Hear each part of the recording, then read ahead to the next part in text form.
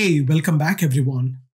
My name is Sushant Sutish and I'm your instructor for this Azure Fundamentals examination course. So we just completed the first learning path and we are entering the second learning path called Exploring Microsoft Azure Core Services. In that, the first module is all about exploring core Azure architectural components. We will start with Azure regions. Microsoft Azure is made up of data centers located around the globe. These data centers are organized and made available to end users by region. A region is a geographical area on the planet containing at least one, but potentially multiple data centers. Azure intelligently assigns and controls the resources within each region to ensure the workloads are appropriately balanced. A few examples of regions are West US, Canada Central, West Europe, Australia East, Japan West. At the time of when I'm delivering this training, Azure has around 60 plus regions worldwide and it is operating more than 140 available countries as well. There are certain things you need to know about regions. Azure has more global regions than any other cloud provider. These regions provide customers the flexibility and scale needed to bring applications closer to their users. And these regions preserve data residency and offer comprehensive compliance and resiliency option for the customers. For most Azure services, when you deploy a resource in Azure, you choose the region where you want this resource to be deployed. And then there are special regions as well. Azure has specialized regions that you might want to use when building out your applications for compliance or legal purposes. These include US DoD Central, US Government Virginia, US Government Iowa, and more. Then there is China East and China North and more. These regions are available through unique partnership between Microsoft and 21YNet. But Microsoft does not directly maintain these data centers. Let's explore region pairs. It is possible that a large enough disaster could cause an outage large enough to affect even two data centers. That's why Azure creates region pairs. Each Azure region is paired with another region. Each Azure region is paired with another region within the same geography, such as US, Europe, or Asia, at least 300 miles away, which together makes a region pair. The exception is Brazil South, which is paired with a region outside of its geography. Some things you need to know about region pairs are physical isolation. When possible, Azure prefers at least 300 miles of separation between data center in one region pair. And some of these services, such as geo-redundant storage, provide automatic replication to the paired region. And in an event of a broad outage, recovery of one region is prioritized out of every pair. Let us explore Azure Geographies. Azure divides the world into geographies that are defined by geopolitical boundaries or country borders. An Azure geography is a discrete market typically containing two or more regions that preserves data residency and compliance boundaries. This division has several benefits.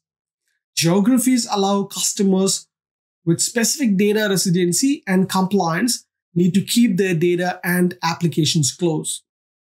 And geographies ensure that data residency, sovereignty, compliance, and resilience requirements are honored within geographical boundaries. And finally, geographies are fault tolerant to withstand complete region failure through their connection to dedicated high-capacity network infrastructure. Let us determine the availability options. First is how to get 99.9% SLA with a premium storage. A single virtual machine with a premium storage has an SLA of 999, which is 99.9%. A single virtual machine with a premium storage has an SLA of 99.9%. You can quickly migrate existing virtual machine to Azure through lift and shift. Lift and shift is a no-code option where each application is migrated as is, providing the benefits of the cloud without the risk or cost of making code changes. Availability sets are a way for you to ensure your application remains online if a high-impact maintenance event is required or hardware failure occurs. Availability set is made up of update domain or fault domain. We will talk about update and fault domain in detail on the next section. Let's find out what is availability zone. Availability zones are physically separate locations within an Azure region that use availability set to provide additional fault tolerance. Some of the features of availability zone include each availability zone is an isolation boundary containing one or more data center equipment with independent power, cooling, and networking. If one availability zone gets down, the other continues working. And the availability zones are typically connected to each other through very fast private fiber optic networks. An availability zone allows customers to run mission-critical applications with high availability and low latency replication. And finally, let's explore multi-region disaster recovery. Since the pair of regions is directly connected and far enough apart to be isolated from regional disasters, you can use them to provide reliable services and data redundancy. Some services offer automatic geo-redundant storage using region pairs. If there is an extensive Azure outage, one region out of every pair is prioritized to make sure at least one is restored as quick as possible for application hosted in that region. And planned Azure updates are rolled out to region pair one region at a time to minimize downtime and risk of application outage. Let's talk about update domain UD and fault domain FD. In update domain, when a maintenance event occurs, such as a performance update or a critical security patch applied to the host, the update is sequenced through update domains. Sequencing updates using update domains ensure that the entire data center isn't unavailable during the platform updates or patching. Update domains are a logical section of the data center, and they are implemented with software and a logic. Fault domains provide for the physical separation of the workload across different hardware in the data center. This includes power, cooling, and network hardware that supports the physical server located within the server rack. In the event the hardware that support a server rack becomes unavailable, only the rack of servers would be affected by the outage. You can use availability zone to run mission-critical applications and build high availability into your application architecture by co-locating your compute, storage, networking, and data resources within a zone and replicating to other zones as well. Keep in mind that there could be a cost to duplicating your services and transferring data between zones. Availability zones are primarily for VMs, managed disk, load balancers, and SQL databases.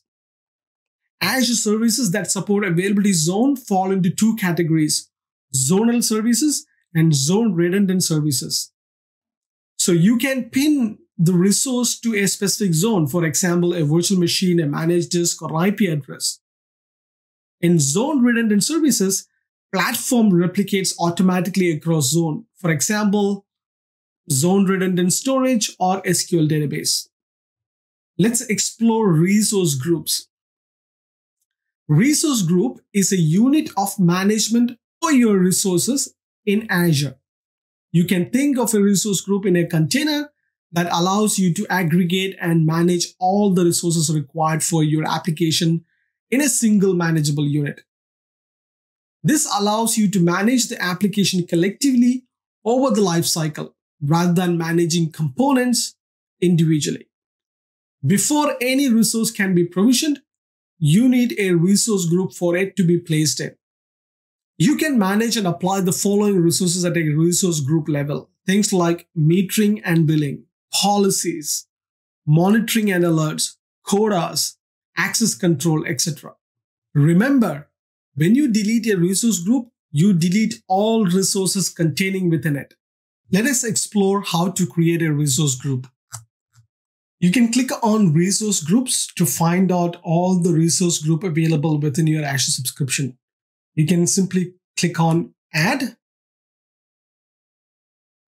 and create a new resource group. Make sure you select your Azure subscription and provide a new resource group name. I'm going to call it AZ-900. And you can pick the region where you want to keep your resource group as well. So I'm going to go with East US 2 and click on review and create. And when it has been creating, you can see up in the notification window that your resource group has been created, and you can click on go to resource to directly go to your resource group. Right now, your resource group is created and it is empty. When creating and placing resources within a resource group, there are few considerations.